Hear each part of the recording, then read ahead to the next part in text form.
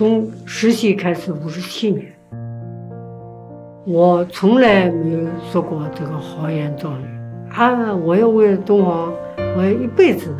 但现在仔细想想，但是我们觉得这一生好像过得还挺充实的。世界独一无二的文化遗产，我们还给它做了一点事。1972年，联合国教科文组织通过了一个公约，叫《保护世界文化和自然遗产公约》。第一批就有莫高窟。莫高窟就是2个和尚开始开窟，后面呢有一些世家大族、皇族，也包括一些平民百姓，接连在这儿不断的开，就没停过，连续开到14世纪，时间是1000年。它分成南北2区，南区是礼佛的地方，有492个洞；北区呢是和尚们修行的洞跟生活的洞，北区有243个，加起来753个。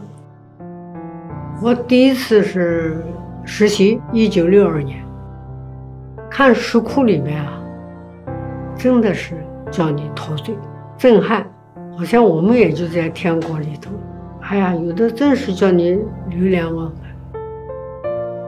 可是离开洞到现实生活中间，完全是相反，没电，没有可以喝的水，还有一些老前辈住着土房子，睡着土炕，用的是土桌子、土凳子，到处都是土啊，都是沙，他们怎么能待得住啊？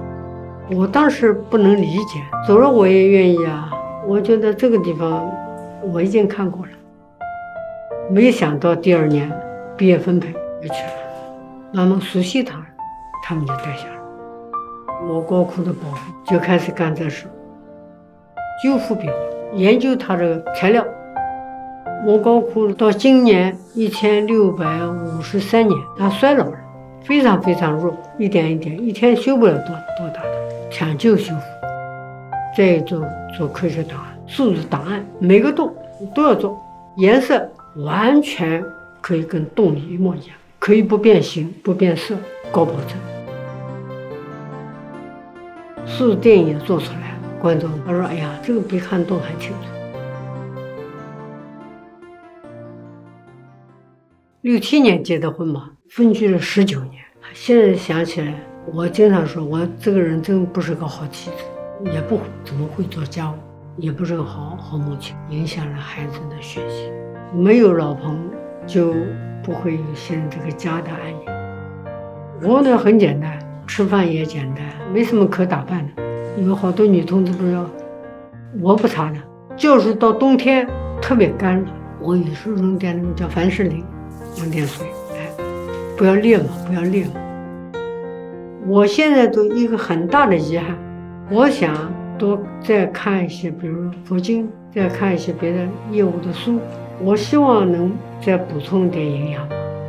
我搞保护跟这考古，我是命该如此啊。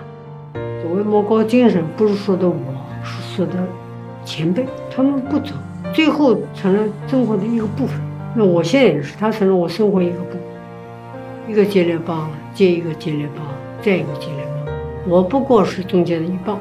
希望一些年轻人能为他继续做。